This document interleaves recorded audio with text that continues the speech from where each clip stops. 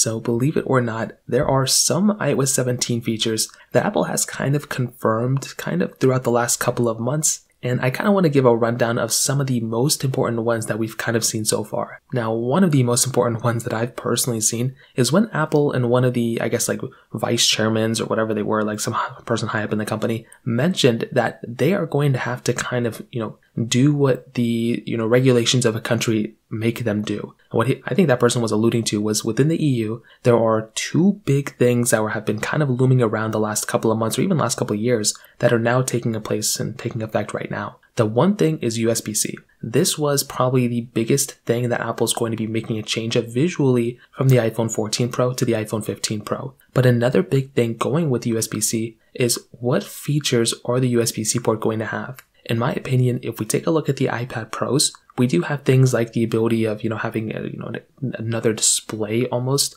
So not just mirroring our displays, but having another complete separate display from our iPhone or from our iPad to our display. I think you know where I'm going with this. With our iPad and with our iPhones, I feel like Apple is going to do the exact same thing with the iPhone 15 Pros. They could give us that type of feature on our 15 Pro, docking it up to a display, and I think that would be a really cool thing. It's almost a guarantee. I feel like there's going to be some cool feature within USB-C for that. We're going to wait and see what happens, but I wouldn't be surprised if something like that were to happen. Another big thing going on with these iPhones is with side loading. Because that high up person at Apple basically stated that we'll have to, comply to the regulations, side loading is one of those things and one of those regulations they will also have to comply with. So just imagine that. Having the ability of actually going through and side loading apps on your iPhones, it's insane if we have that type of capability. And that in and of itself is something that I keep looking back at. And I'm so happy if Apple ends up doing some sort of feature set like that, that in and of itself is going to be amazing. And,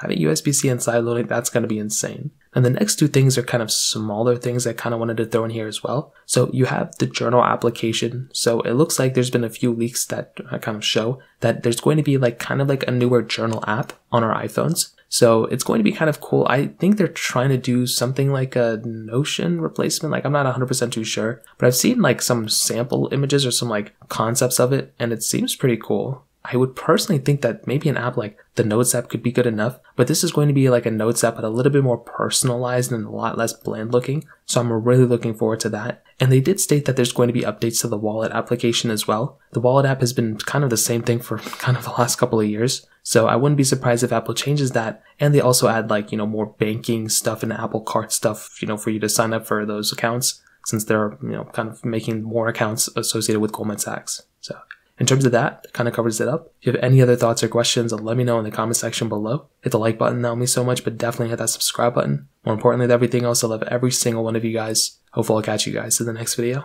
Peace out till then.